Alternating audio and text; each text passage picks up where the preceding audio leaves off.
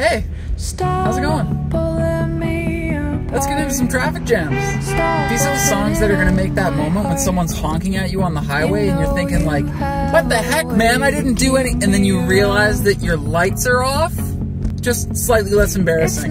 This week we're listening to the sultry sounds of Hannah Georgas. She was born and raised in Newmarket, Ontario, but packed her bags and headed out to Victoria, BC the second she was old enough to, and she still lives out there and makes all this beautiful music out there too. Today we're listening to her newest album, All That Emotion. It came out in 2020, and as the name implies, it is very emotional. So make sure you have a box of Kleenex handy when you listen to this album, or that you have an onion and a cutting board and a knife handy, so that if someone walks into the room and sees you crying, you can say, I wasn't crying because I was listening to Hannah Georgas. I was crying because I was cutting onions. And then you can stab them so they don't talk. But it's not all sad, it's all powerful and easy to listen to. In fact, it's so easy to listen to that I'd recommend it to literally anybody. Every time I put this album on, I can just feel my body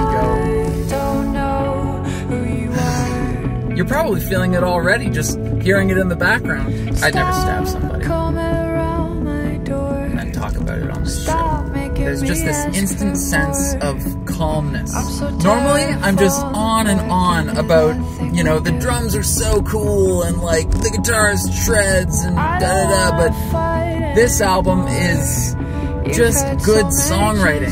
And the production's there too, but now that I think of it, I'm not sure many of the songs even have drums on them. And you don't want drums on them. Her voice is so gorgeous. Or should I say gorgeous? The drums would just get in the way. She's the Canadian Regina Spektor. And let me add that this is not a coincidence. Hannah's been writing and touring and working with some of the biggest artists in Canada for years now. She's got like 4 albums out, I think, a bunch of singles and EPs, and all that really accumulates to is just evidence that she's been doing the work, you know, putting in the hours. So why not go support her, check out the tunes, keep your eyes on the road, and obviously come back for another episode of Traffic Jams next week. I'll see you then.